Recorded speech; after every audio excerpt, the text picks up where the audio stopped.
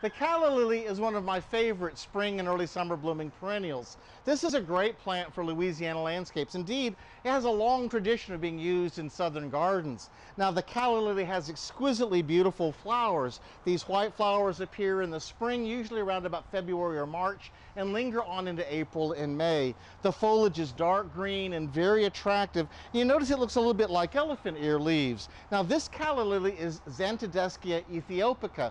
There are a number of species and hybrids of calla lilies, and only this species really comes back for us year after year after year and is a reliable perennial. You may see other types of calla lilies. Here's a good example here. This one has white flowers, but they may be yellow, pink, or rosy red. But look at the leaves. They're strap-shaped. Notice the leaves of this species are heart-shaped. They have these ears on them. So get this species, Xanthodeschia ethiopica. This is the one that really comes back for year after year after year. Now, you want to put this plant in a well-prepared bed with lots of good organic matter like compost.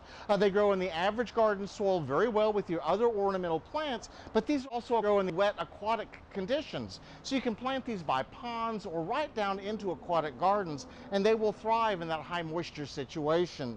The plants tend to go dormant in the summertime, so after they finish blooming around about April or May, you may see the foliage getting yellow and ugly as it gets hot. Don't be afraid, don't worry, that's going dormant.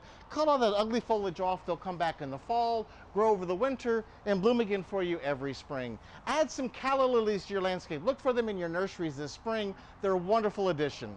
Forget it growing. I'm Dan Gill with the LSU Ag Center.